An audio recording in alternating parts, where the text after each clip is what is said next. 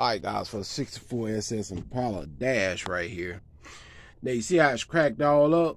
You can use them same Dollar Tree mats that I showed you guys around the door panels over there. Now they got thicker ones you can get from Dollar Tree as well.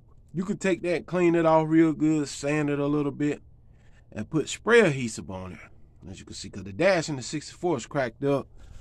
I'm trying to show you guys how to fix something cheap, man, without spending a lot of money.